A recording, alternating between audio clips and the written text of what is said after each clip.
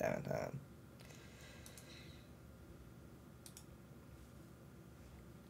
Okay, and it's recording. That's good. And here we go.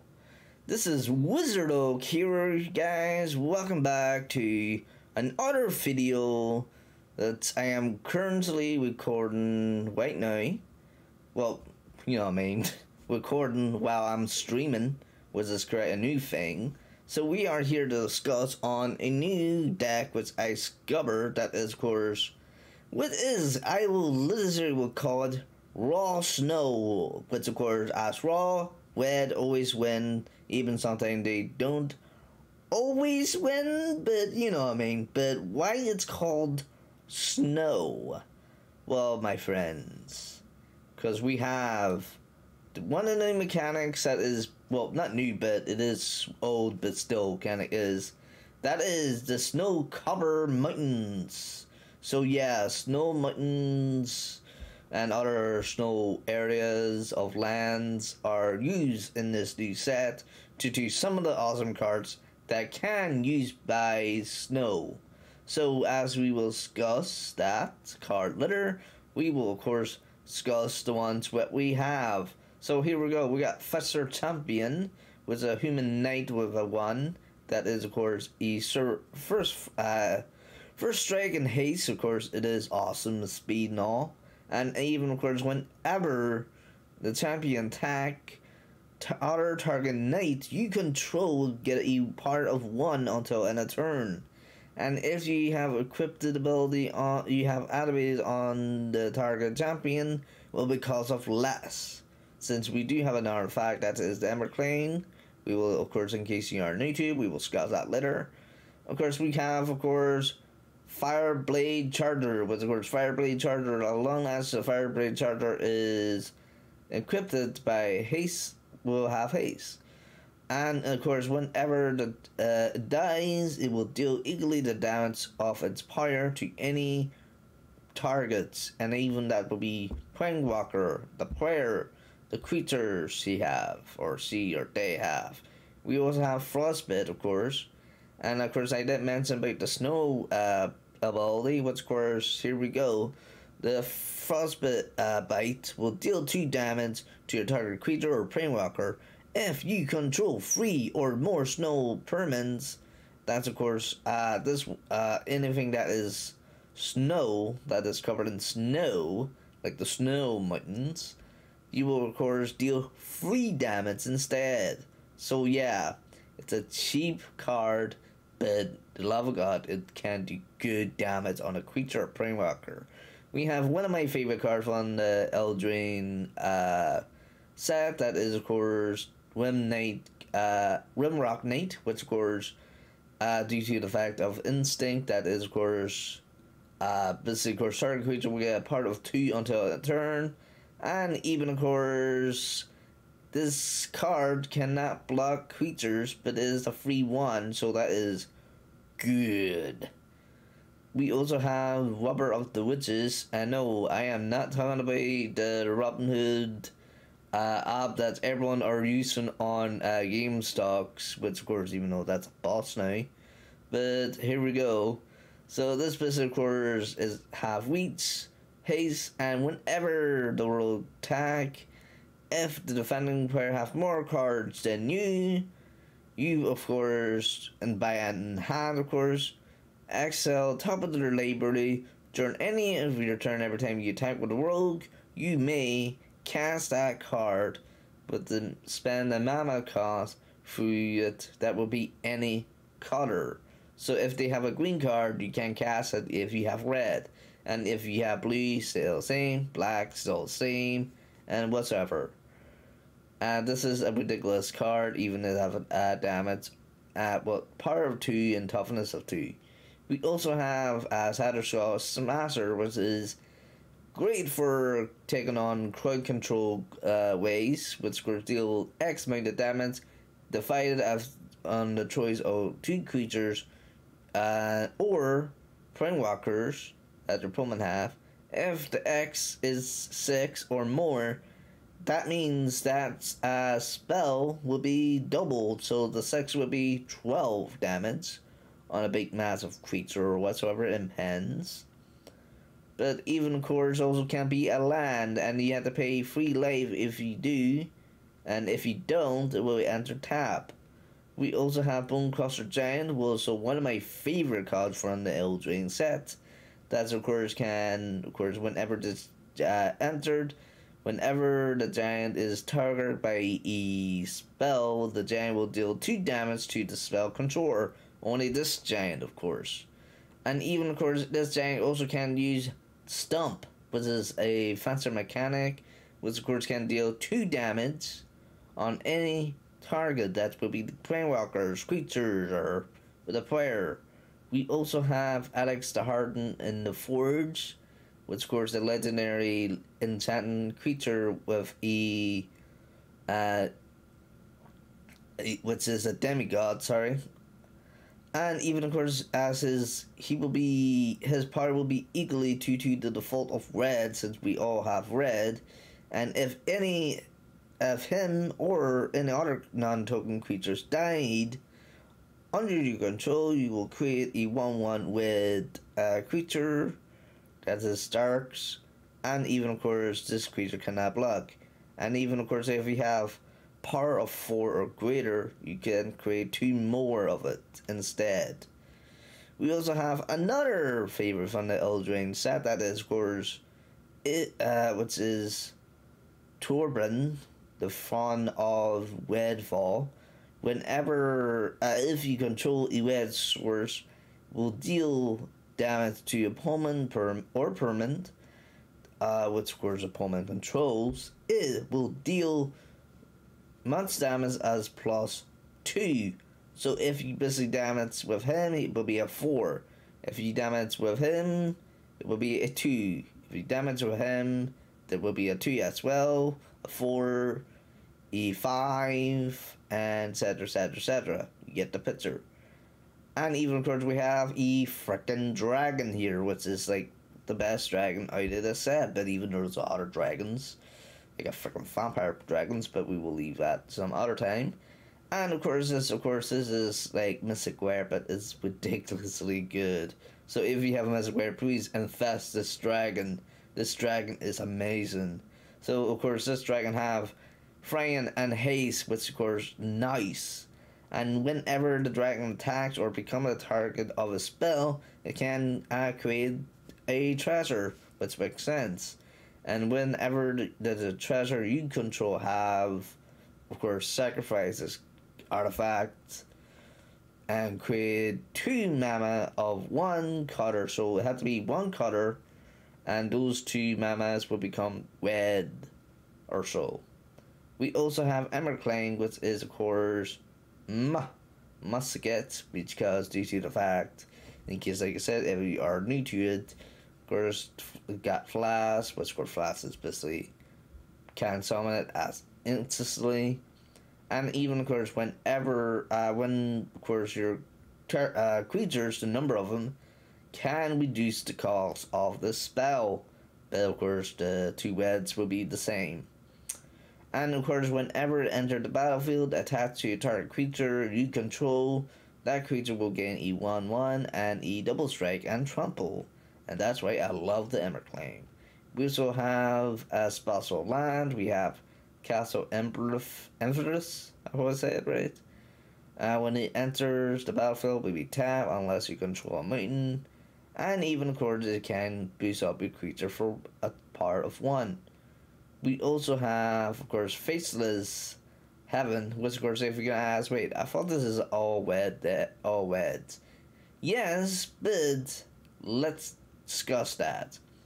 But of course, Snowland, of course, not Snowland, I mean, Faceless Heavens, of course, is colorless, but if you pay 3 snow mamas, that is of course the lands you have with the snow covered mountains which can produce it, basically of course this creature will become a 4/3 and vigilant and all creature type until end of turn, and it still be a land. Now in sideboard, of course we have of course Red Cap Mini, which is excellent if you get a red card.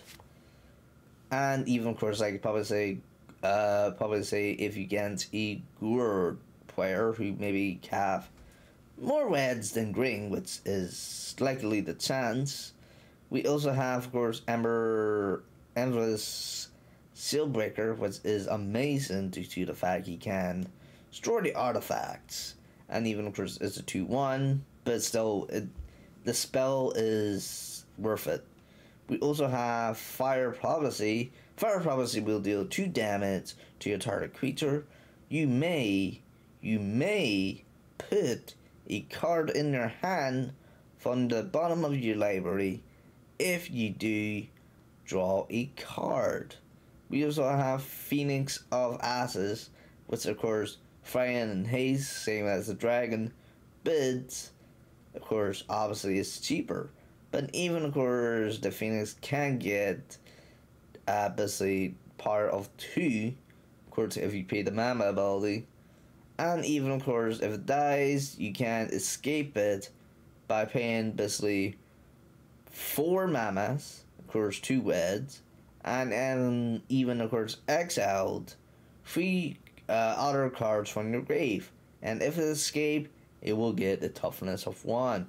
So if you also buff it up again with of course the mana ability 1, that would become a 5. We also have Soul Scatter, which can deal 5 damage to your target creature or prey marker, and that creature loses indestructible until end of turn. So boom, excellent. So now we are of course will play it as we can. So I'm gonna play it on rank because I have a lot of practice on it and it is surprisingly well.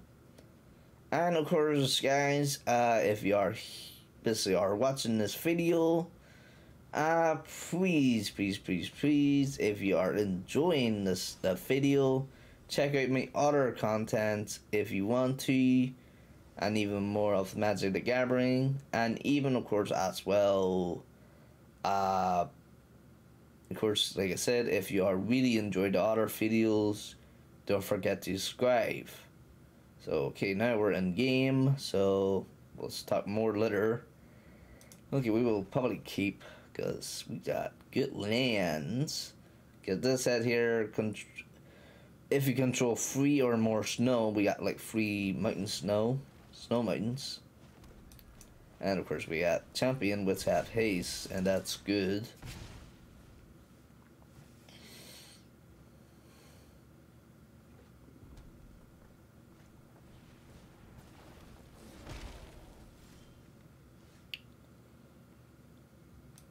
I'd probably say let's use no bet on him. Cause why not? Just kill it.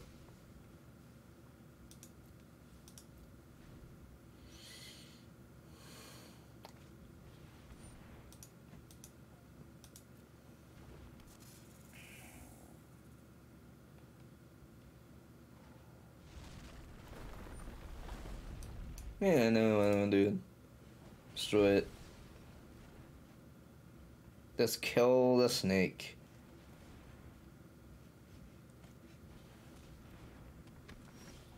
Ooh, that's not good.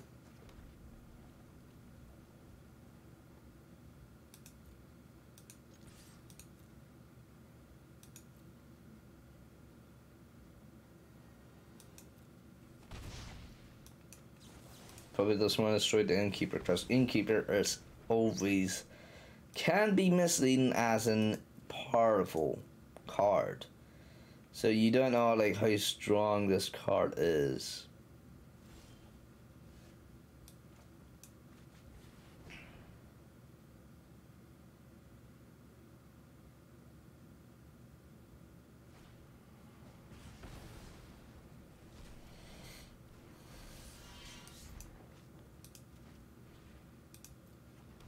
Let's enter tapped. And even of course I think we have what, 1, 2, 3, 4. Yeah, who cares? At least I can create another creature that will fight for me.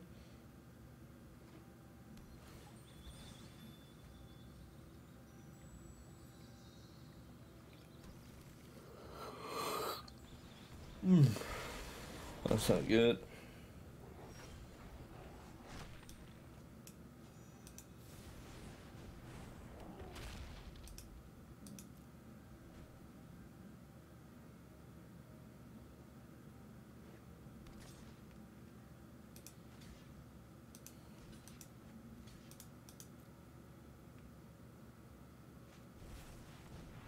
Oh, that's not good. Really not good right now.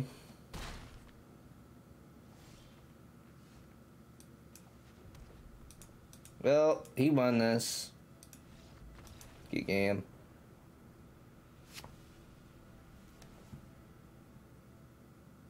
Okay. Get an artifact, so... And even, of course, does have some reds, but... Even though he does have green, but I don't think Frostbit will help. Also, put in this... Wet Cat Melee, and... What else? But we want to be aggressive too, so... I'll probably say get rid of that and add in Fire Prophecy and of course summon another one that can damage 2 creatures because we want to get rid of that Crescent Beast. Ugh. Oh, sorry, I am yawning. And what turn is it?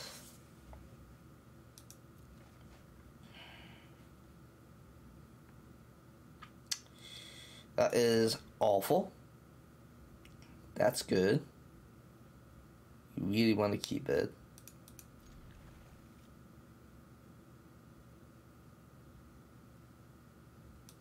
I'd probably say get rid of it.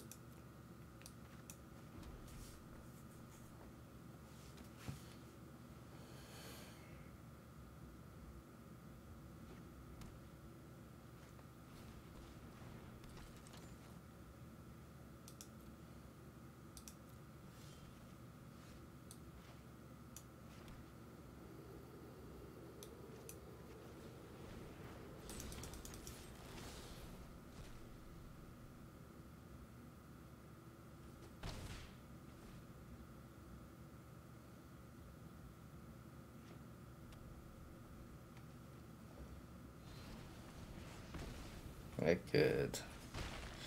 Well, Lisa was right. He definitely has some red. But we're in a stockpile right now.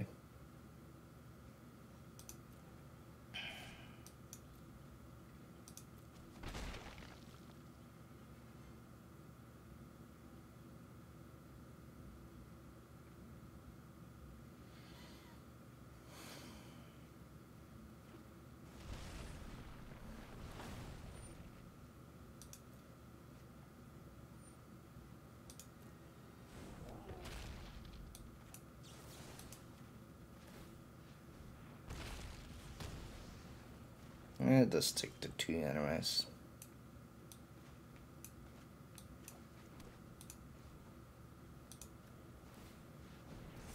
Wait, what? Oh, right, that's right. Oh, I just miscalculated. I just thought that's a snow too. I'm stupid. So yeah, that's like that's a mistake you don't want to make. So there you go, my peeps.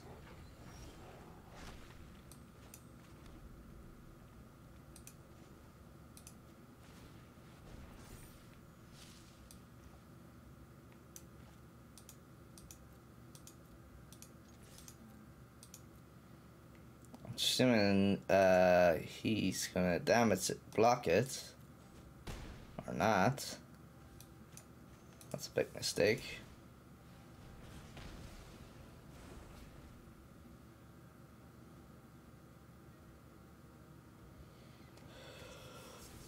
Whew.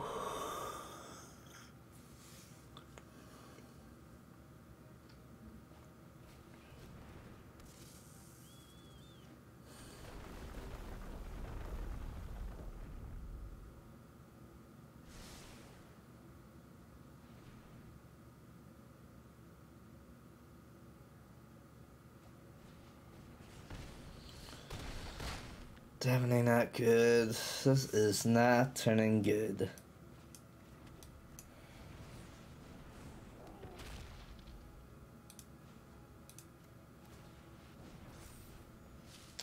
Great.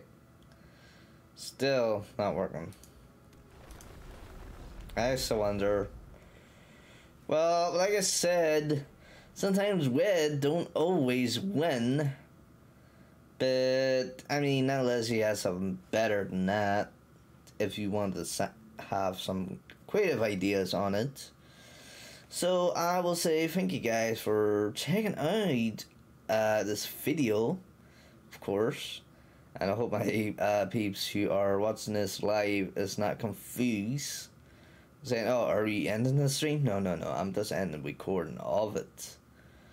Because why not? But I will say this, thank you for coming by to this video and check out the new stack I have discovered.